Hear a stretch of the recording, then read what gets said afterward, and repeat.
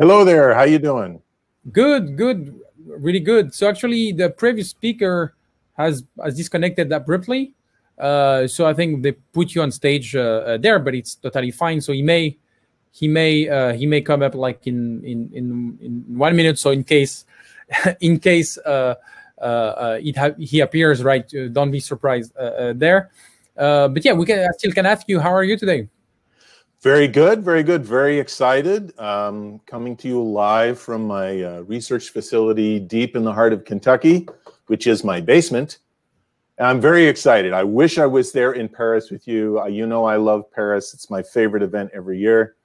But this is as close as we can get, and I'm happy to be here. Yeah, yeah. The only thing I can do, because thanks to you, we've learned to use let's say OBS, right? You know, the tool, you know. So this is the best I can give for you, right? This is excellent. This is excellent. I was looking at pictures of the city just this morning to kind of get myself excited again. So I appreciate the background. Yeah, yeah. So this is the only what I can do so far for have a sense of Paris, but glad to have you there physically in another time. So it seems Najid cannot join us again. So I hope he doesn't, it's okay, or at least for him or his network. But now it's the time for you, Mike, and you've been keynote many times of Apidays Paris to open the conference, and now we thought it was great to have you as one of the ending this track, right, with a talk called Reconnecting with Our Future's Past, right? So yes. Yeah, I invite you to share your slides. Okay. I'm going to be actually sharing them here so everyone can maximize my screen. We won't have an extra screen share throughout this presentation, and we'll be all set. That's good. Thank you, Mike. Enjoy. Okay. Thank you very much, Mehdi. We'll talk to you soon. All right. Hello, everyone. It's fantastic to be here. As I said before, I always love my trips to Paris. This is me, Mike Amundsen. This is me, how you find me on LinkedIn and GitHub and Twitter and YouTube. I would love to connect with you, learn what you're working on and what kind of projects you're working on today that are challenging in the API and microservice and connection space. This is my moment to mention that I recently released a book on API development. It's a kind of a catch-all book on all the processes. There's 13 chapters that walk you through the actual API story all the way to modifying an existing API. If you like some of the things you hear here, there's more in this book as well. But what I'd like to do is something a little bit different. I'd like to take us on a little bit of time travel. This has been a really challenging year for all the world, and I thought maybe we should get some perspective, look back a little bit in the last 100 years, and give us an opportunity to look forward in the next 100 years. And to do that, I'll be visiting with a whole bunch of acquaintances. You'll see some of them here, and we'll talk with them as we go through our time travel today. Now, time travel means that we can do whatever we want. So I'm going to go back to the 1900s, the last turn of the century that we had. In the 1900s, it was the heyday of bicycles. Bicycles were thought to be this great socializing thing that everyone could use anywhere. You might think of them the way we think of scooters today. Radio, by the turn of the century, was getting pervasive in lots and lots of places. We were sending messages. We were sending content to each other. And cinema, Lumiere, and all these other people had started to create film, movies, moving pictures. And of course, one of the signal events of this era was electricity, lighting. The Chicago Exposition in the late 1800s taught us what it would be like if we could have sunshine all day. It was an amazing time. There were lots and lots of things going on. And it was at this time that H.G. Wells, a British author, wrote the book Time Machine about this notion of traveling in time. And he gave us this idea that we could travel forward or back in time, that we were really always just on the edge of a new beginning. He actually was very concerned about social destruction, disruption, and he wanted to write this book to give people a chance to start thinking about the responsibility we have for time in the future. And he really made this, gave us this notion that there were these ideas of timelines, of alternate times. Each of us live on a timeline, and every decision that we make, the simplistic theory goes, starts a new timeline into the future. We get a very similar message from Mel Conway. The very act of organizing a team means that we've made decisions, and those decisions knock out other possibilities. We can no longer do things because we have made decisions already. So I want to sort of play on this idea of making decisions. What are the decisions that were made 100 years ago that brought us to where we are today? And what are the decisions that we are making now that will affect 100 years from now? Every day, every morning we get up, we're at a crossroads. We are at a crossroads today. And what are we doing? What are we doing to think about what will be the effects 100 years from now? So what I'm going to do is kind of visit various little alternate timelines in all these worlds, decisions that were made, and explore those a little bit. And one of the timelines I want to explore is the idea of networks. And the first person I want to talk about is Paul Otlet. Paul Otlet, at the turn of the century, within almost 100 years ago today, was thinking of the notion of networking all these movies and sounds and text and all these things together into a single, what he called a worldwide network, so that anyone would be able to read, enlarged or limited. He meant detailed or expanded on the subject, and project on your own individual screen. Here it was 100 years ago. He had this vision of what we would be doing in the future. He mapped out this idea of what he called the mundanium, this place where all the facts would be stored. And he even created all of these ways that we could listen in on radio broadcasts for the opera, or we could view movies and so on, things like that. This is a mock-up of one of his workstations, what he thought would be possible. You can see a radio and lots of research cards and charts and graphs. He had a very detailed cataloging system. As typical for this part of the century, he thought in visionary terms. He imagined an extraterritorial city-state, a world city where everyone would come, a kind of Alexander of the future, Library of Alexander, where everyone would come together, experts on subjects and experts on information categorization, and they would create the content that would appear on this network. Some people have said this is sort of like the Google of the turn of the century. I think it's more like the Wikipedia of the turn of the century. And you can see how grand a scale that he was thinking at this time. This is where his people would work. He would collect up information experts, and they would turn all sorts of detailed papers into single cards. You could actually send a postal note, and you could ask them on a subject. They would go through all the cards, and they would collect up their own monographs, custom build a paper for you on the subject, just as you might think a Google search or a Wikipedia entry might be created. Now, what's really amazing is within 20 years, within 15 to 20 years of Otlet's ideas, Vannevar Bush comes up with what he calls the Memex, a device that's actually based on film strips that you would subscribe to. And this looks like amazingly like Otlet's workstation. But in his mind, Vannevar Bush had this idea that we would have this workstation where we could view all this content and jump around in a non-linear way. In other words, we make our own story. We make our own timeline throughout the process. And this inspired another gentleman by the name of Engelbart. Engelbart in the 50s read Vannevar Bush's ideas, and it inspired him by the 1960s to actually create the very machine that actually worked. It's because of Engelbart that we have the mouse, and that we have links on pages, and that we have connections and collaborative editing and picture-in-picture and all these other things. Now, at the same time that Engelbart is doing his work, there's another gentleman in California, and his name is Ted Nelson. Ted is credited with giving us the words hypertext and hyperlink and hyperdata. And he's thinking this idea of connections. Everything is a connection. Now, the way Ted thought about it is you'd have links applied to existing text. You would never change the text. The links would go over the existing text. And he had what he called a docuverse, very similar to this notion of Otlet, but not a universe, but a docuverse. And it was so ahead of its time that it wasn't until about 10 years ago that somebody actually built a working docuverse based on Ted's ideas. And it's called Xanadu. It's been around for decades and decades.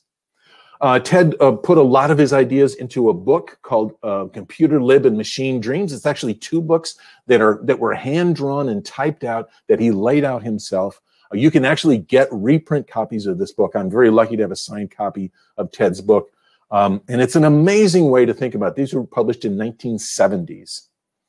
Now, it turns out that there is somebody who actually built the document system, the Xanadu type document system that Ted talked about, using the tools that Engelbart had built, and that is Dame Wendy Hall. Dame Wendy Hall was focused totally on the idea of connecting information.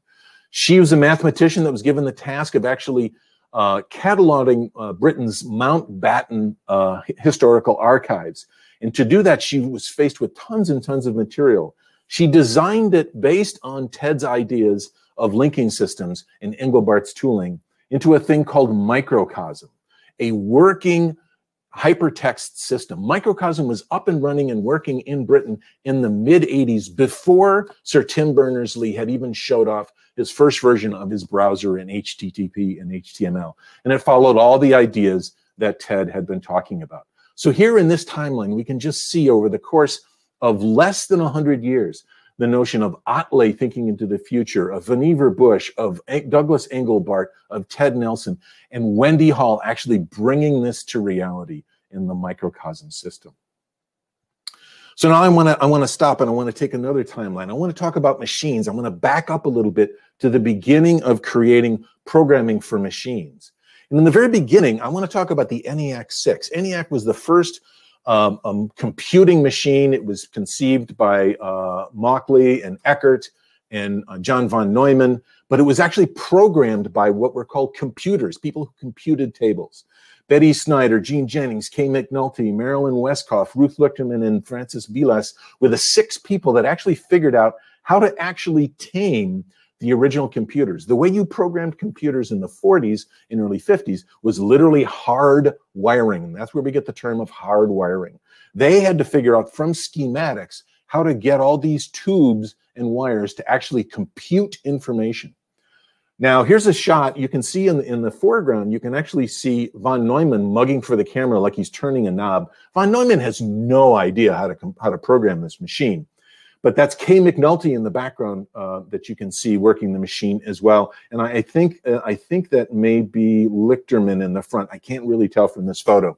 These were the people who knew how to actually make the computer work. They established the notions of sorting algorithms and routines, and all the programming methodology that we have today came from the ENIAC 6. This was their practice machine downstairs in the basement in Pennsylvania, in Philadelphia, where they built the original UNIVAC and ENIAC machine.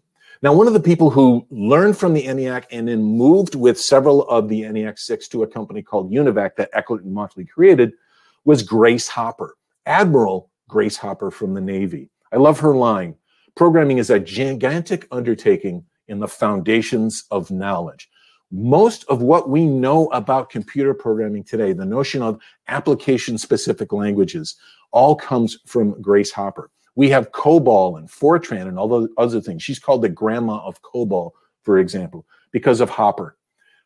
This is Hopper at a workstation on your left at one of the earliest compilers, where you would type in information and we compile into punch tape that would then be fed into a computer that no longer just needed wires. It could actually be programmed in memory. And this is another shot of her showing others, this is what a computer workstation looked like in the 50s and early 60s. There were no screens involved. It turns out Grace Hopper left a fantastic legacy of education and advocacy. For the last 25 years, quarter century, there's been a thing called the Grace Hopper Celebration Conferences. 29 countries from around the world in 2020. And this is really her legacy of bringing computing to the modern world. Now, after this idea of Hopper, we also have Adele Goldberg and Alan Kay, the people at Xerox PARC who are credited with creating things like the Smalltalk language, the notion of object-oriented programming and message passing to an interface, and the actual idea of Dynabook itself. The Park group, Goldberg and Kay in particular, were constantly trying to figure out how to turn computers into something that were small and lightweight. This is what's called a luggable on the left. You might remember K-Pros and others.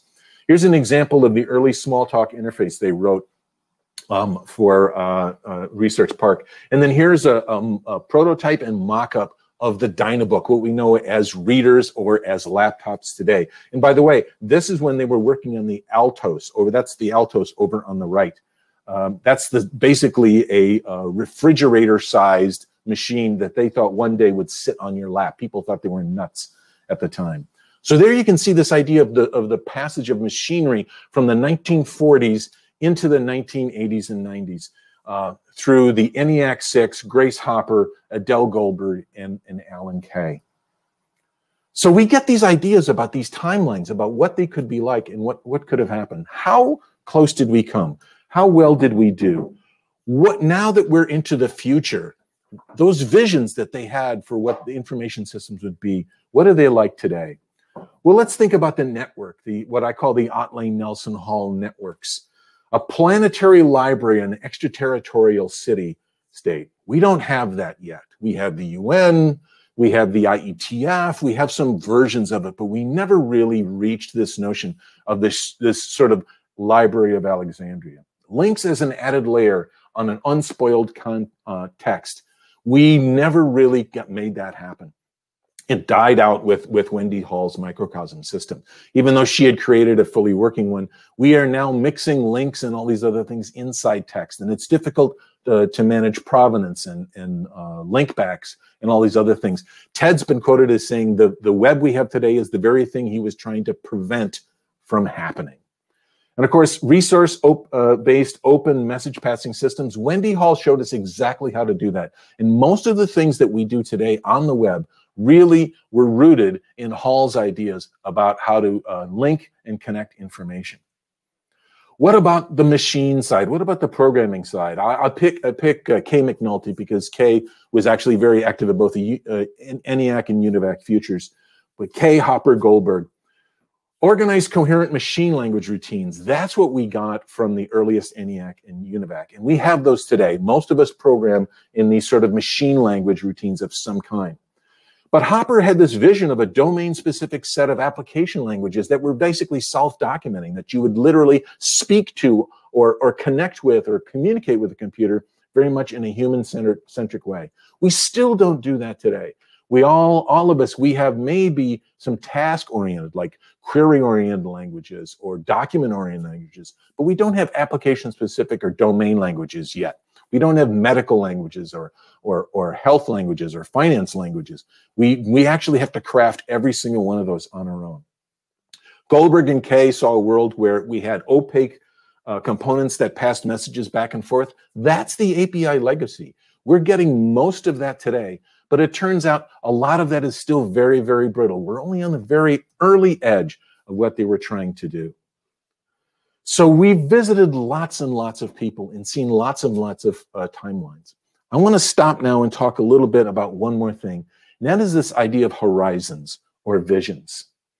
It turns out not everything is rosy. There are lots of alternative realities. We make decisions every day. We didn't quite get to where Otley and Hopper and Hall and Goldberg wanted us to be. Where do we want to be now, and how likely is it that we're going to get there? One of the challenges I see over the last 50 years is a reduction in our vision, a reduction in our horizons that's affected all aspects of life. At the height of the space age, at the height of re-engineering and rethinking society, we have Milton Friedman in 1970 who makes this speech and writes this paper that says the only responsibility of business is to make a profit, to back off the notion of business as a vital part of society. In fact, Milton Friedman is famous for saying he's in favor of cutting taxes anywhere, anytime, whenever possible. Friedman has this notion that business and profiteering will actually make us free. Within 10 years of Milton's talk, we have an environmental crisis, an oil crisis, an oil crash. And then President Carter gives a speech about the crisis of confidence, a speech that later becomes the Malaise speech of 1979. Carter sees that business is not going to solve everything, that we have wider social responsibilities in the world. And he says, we're really seeing this doubt about the meaning of our lives. And he wants people to think about what they're doing today and what it means for our future. By giving this speech, Carter makes sure that he can't get reelected president. He's a downer. He's a bummer. He's telling people they can't have everything they want. In fact, an actor decides, you know what, I can beat this guy in an election real easy. And he does. And in his opening inaugural speech, Ronald Reagan claims that government is not the solution, government is the problem. He wants even smaller government. Within another generation, we have another president that says America doesn't need big government, doesn't want big government. Government gets smaller and smaller and smaller until finally today, we have somebody in the United States who's really only focused on transactional analysis, who back in the 90s was once characterized as a person who learned to turn politics into money. And in each step along that way, our horizon gets shorter and shorter and shorter until maybe we don't have much left. Now, like any good story, there are other parallels. There are other alternate versions of this story. There are other timelines where things work out better, where things actually are improved. And I'm going to take just one version of that timeline. The same year, within months of when Friedman gave that responsibility speech, we had our very first Earth Day observation across the United States. Earth Day was started by John McConnell, the son of a Pentecostal minister. John McConnell was obsessed with peace and bringing peace to the world. He had a JFK Peace Memorial. He started the Society for the Earth Day Foundation. At the same time, Douglas Engelbart, remember I talked about Doug Engelbart before? Doug Engelbart did not stop thinking about the future. He said the digital revolution would be more significant than writing or even printing. And he continued to work toward this notion of connections around the world. And of course, Tim Berners-Lee has been doing the same thing. He says, we haven't even seen the web that he's envisioned.